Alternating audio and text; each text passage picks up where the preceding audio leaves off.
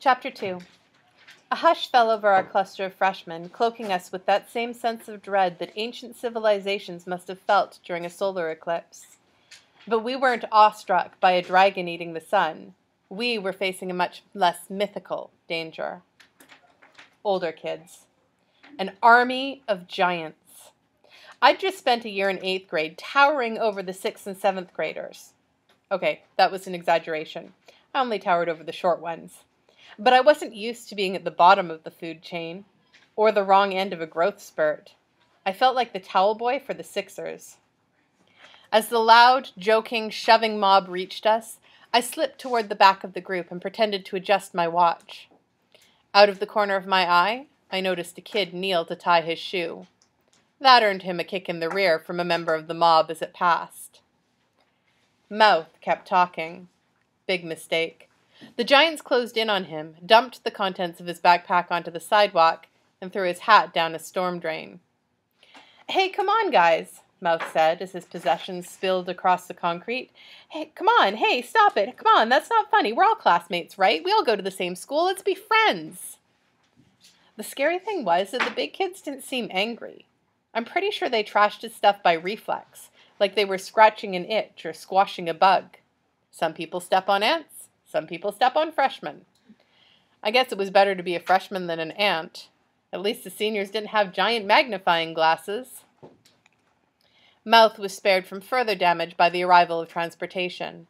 With an ear-killing squeal of brakes, the bus skidded to the curb, bathing us in the thick aroma of diesel fuel, motor oil, and a faint whiff of cooked antifreeze. The driver opened the door and glared at Mouth as the mob pushed their way aboard. "Pick up that mess, kid!" he shouted. When I walked past Mouth, I thought about giving him a hand. "You're holding us up!" the driver shouted. He kept his glare aimed in my direction while he took a gulp of coffee from a grimy thermos cup. Great. Of all the types of bus drivers in the world, I had to get a shouter. I hurried on board, hoping to grab a seat near Julia. No such luck. As dangerous as the bus stop is, at least there are places to run. There's no escape from the bus. It's like a traveling version of a war game. All that's missing are the paintball guns and maybe a couple of foxholes. I could swear one of the kids in the back was in his 20s. I think he was shaving. I sat up front. That wasn't much better, since every big kid who got on at the rest of the stops had a chance to smack my head. I should have grabbed a seat behind Sheldon Murnblower. There was something about his head that attracted swats. Everyone within 2 or 3 rows of him was pretty safe.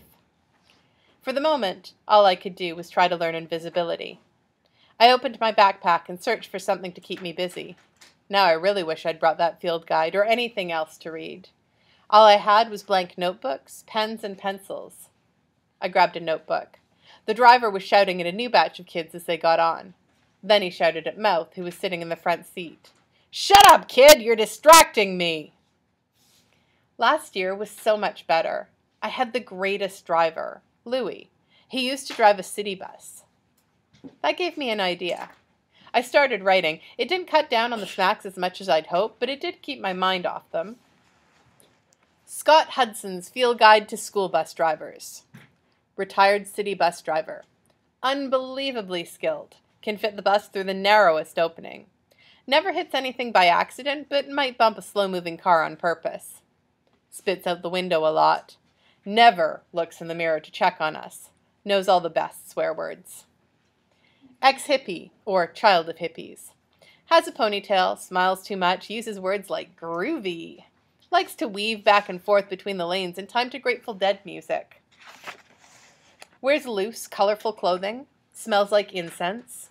Refuses to believe it's the 21st century. College student. Similar to the hippie, but no ponytail. Hits stuff once in a while. Studies for exams while driving. Sometimes takes naps at red lights or does his homework while steering with his knees. Beginner. Very nervous. Goes slowly. Can't get out of first gear, but still manages to hit stuff pretty often. Makes all kinds of cool sounds when frightened. Occasionally shuts eyes. Shouter. Very loud. Goes fast, slams the door. Likes country music, NASCAR, and black coffee. Hands tend to shake when they're not clutching the wheel. Often has broken blood vessels and eyes. Usually needs a shave. Always needs a shower. 20 minutes and one full page later, we reached J.P. Zenger High. "No pushing!" the driver shouted as we scrambled out. "High school," Mouth said, staggering to the side as someone pushed him out of the way.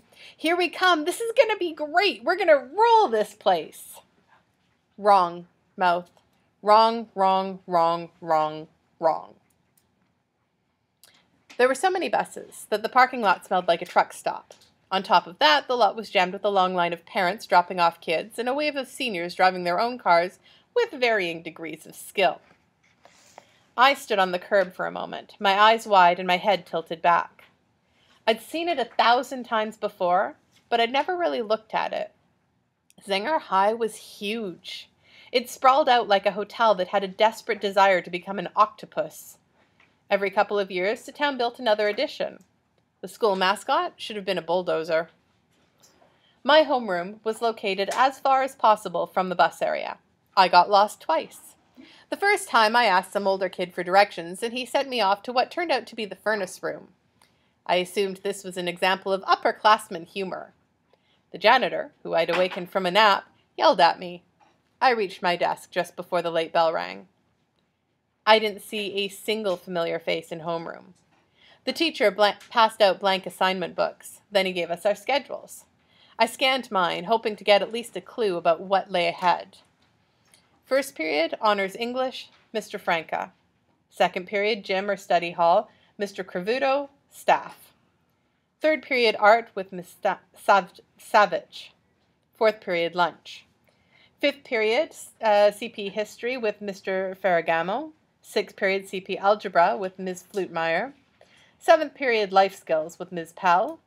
Eighth period, CP Spanish with Ms. DeGaulle. Ninth period, CP Chemistry with Ms. Balmer. I had no idea what the H or the CP stood for. Since there was no teacher listed for lunch, I grabbed a pen and wrote Mr. E. Meat. My first class turned out to be as far as possible from homeroom and nearly impossible to find. But at least I knew enough not to ask for directions. 10 minutes into my freshman year, and already I'd learned an important lesson. When I reached the room, I finally saw a face I recognized, the same face I hadn't recognized earlier. Julia was in my English class, along with Kelly and a couple other kids I knew. Still no sign of Kyle, Patrick, or Mitch. I grabbed a seat 2 rows away from Julia. Things were looking up. "Welcome to Honors English," Mr. Franca said. He was a short guy with a beard and sideburns and the sort of rugged face you see on the cable hunting shows. Instead of a camouflage outfit, he was wearing a light blue button-down shirt with the sleeves rolled up but no tie or jacket.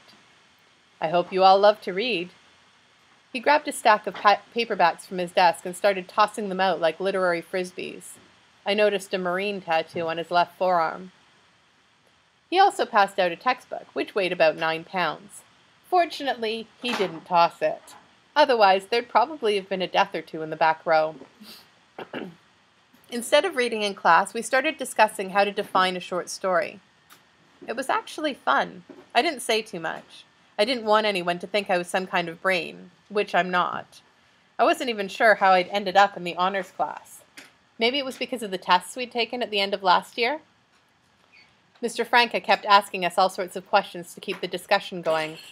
At one point he said, "What do you think is easier to write, a short story or a novel?"